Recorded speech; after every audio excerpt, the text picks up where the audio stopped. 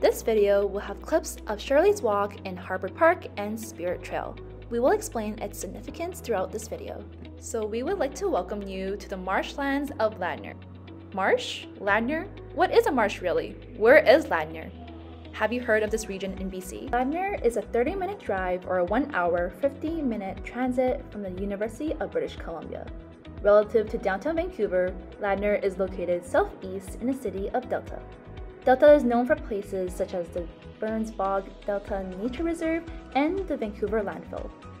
In the middle northern tip of Delta are the South Arm Marshes and Ladner. According to Statistics Canada, as of 2016, the population of Ladner is 24,825. The South Arm Marshes make up 9.37 kilometers squared of the Delta municipality. It is a designated provincial wildlife management area. Additionally, it is managed by the Nature Trust of BC, Ducks Unlimited Canada, and Kirkland Island Waterfowl Society. There seems to be little information regarding the Kirkland Island Waterfowl Society upon a search on Google, but the other management partners seem to be active with a running website. The Nature Trust of BC is a non-profit conservation organization that conserves the habitat and biodiversity of the province. Ducks Unlimited Canada wants to conserve, restore, and manage wetlands and grasslands to benefit waterfowl, wildlife, and people, with specific interests to ensure abundant wetlands and waterfowl for generations to come. Why is protecting marshes important? Marshes are wetlands that play an important part in nature. Although places such as the Burns Bog are undervalued by the decision to place a landfill beside it, it does not mean that it is truly an unprotected space.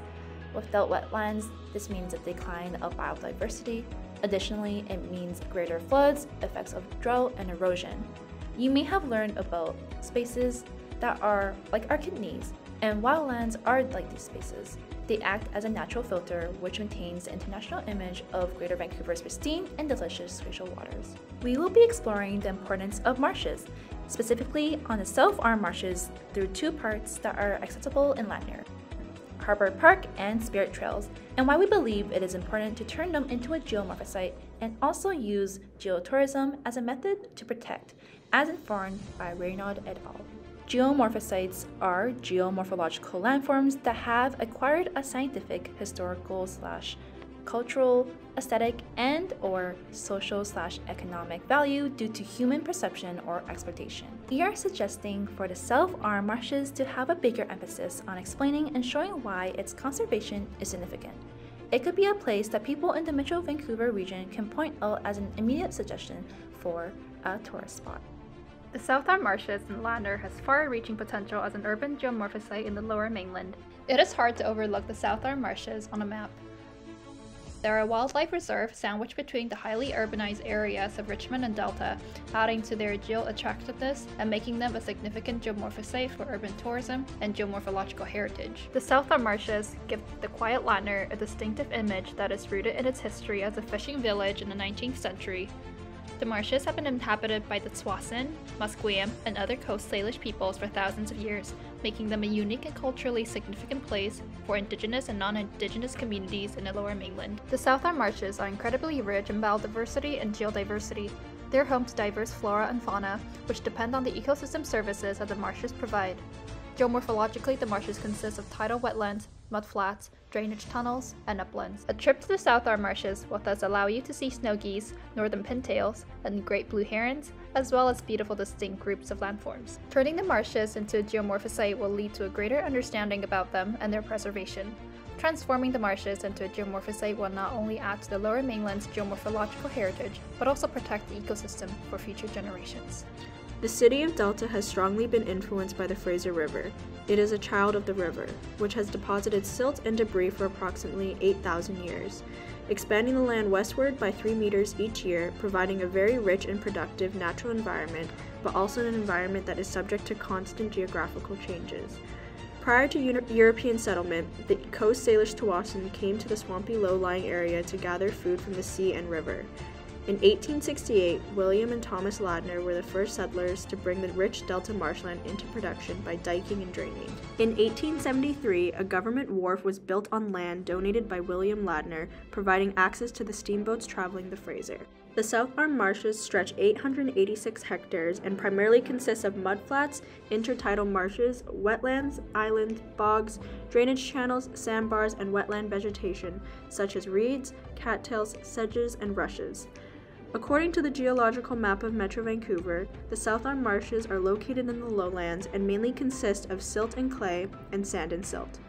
These sediments were deposited over thousands of years by seasonal floodwaters that spread across the lowlands. Sand and silt are very important for agricultural soils, which is why the Fraser River Delta has historically been known to be an agricultural community. While sand-rich deposits have moderate to high bearing capacity, this area is at high risk of liquefaction if a large earthquake were to hit. The Wildlife Reserve Area is one of the most important habitats for aquatic birds and raptors in British Columbia. It provides wintering, migration, and breeding habitats for waterfowl, shorebirds, raptors, and many passerine species. Additionally, the marshes also provide channels that support juvenile salmon. Since the marshes are critical habitats for so many different species, it is designated as a provincial wildlife management area. Why should we consider geotourism? Geotourism, as advocated by Reynard et al., can be used as a form of protection for geomorphosites. However, in mainstream media, there are also cases of people figuring out about amazing spots in nature and its demand causing degradation of the space. This does not have to happen if there are structures put in place to show the significance of these areas rather than having a dominant image as a place for its Instagrammable values. This can be through creating funded educational tours for teachers to take their students to visit. Some other ideas include implementing social media, self-guided tours, and mobile apps. Additionally, documentaries and film play a big part in perception. Currently, there are existing activities that take place in the site. There are opportunities for hunting, bird watching, and wildlife photography. However, there could be more formal guides on these opportunities, videos on how these activities can be fun, and things to consider when you're interacting with a geomorphosite. In regards to existing material, there is currently a brochure produced by British Columbia Wildlife Watch with Delta Naturalist Society that has been digitized. It should be noted that the brochure is made with the support of the Shell Environmental Fund.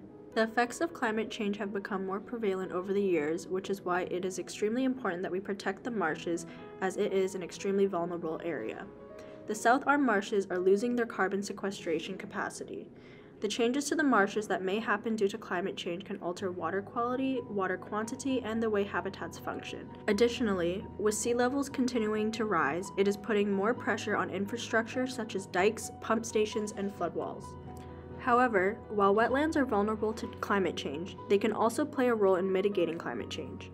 Marshes can be a source of some greenhouse gases, especially when disturbed, but they are also an important sink for greenhouse gases where carbon is stored and prevented from entering the atmosphere. It is essential that the City of Delta provide valuable ecological services that include flood and drought mitigation, water filtrations, protection from sea level rise, and carbon storage and sequestration. Not only is this area at risk to climate change, but it has also been affected by urbanization. Over the years, the preservation of the wetlands have become an afterthought in the midst of urbanization, as the area has been continuously drained, paved, and filled to make way for development. Historically, more than 70% of the natural habitat has been lost to diking in the Fraser River estuary. The islands and marshes contain 25% of the remaining Fraser River estuary marsh habitat. As these habitats continue to be lost to urban development, the South Arm Marshes become increasingly more important of an area to protect. The South Arm Marshes are an incredibly valuable geomorphological site in the Lower Mainland that allows for urban settlers to maintain their connection to and improve their relationship with the physical environment. Although the loss of wetlands in Canada is difficult to precisely quantify, most experts agree that they are degrading at an alarmingly rapid level. Wetlands are an important part of the Lower Mainland because of the wide variety of ecosystem services that they provide. In other words, the depletion of the South Arm Marshes will lead to the loss of nesting ground for birds and the flooding of property close to the Fraser River. Numerous communities will also lose an integral aspect of their culture. Hence, protecting the marshes is a must, not a choice. Throughout our tour of the marshes, we have made tangible suggestions for how they can be turned into a geomorphosite for geomorphological heritage, tourism, as well as ecosystem preservation. To conclude, one of the best ways to ensure the preservation of the South Arm Marshes, its diverse flora and fauna, as well as its unique geomorphological and fluvial landforms, is by turning it into a geomorphosite to highlight their value to humans.